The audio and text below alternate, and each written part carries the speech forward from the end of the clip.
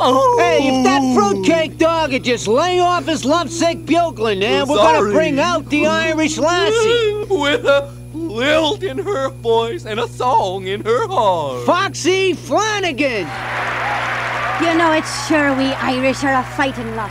And when it comes to fighting, there's none better than Clancy. Now, Clancy was a peaceful man, if you know what I mean.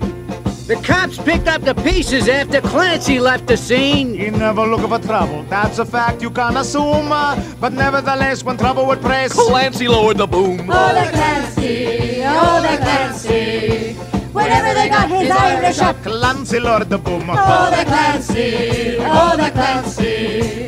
Whenever they got his Irish up, Clancy lowered the boom. boom, boom, boom, boom, boom, boom, boom. Now Clancy left the barber shop with tonic on his hair. He walked into the pool room and he met O'Reilly there. O'Reilly said, for goodness sake, now do I smell a perfume? Before you can stack your cue in the rack. Clancy lowered the boom, sing along. Clancy, Oh, the Clancy.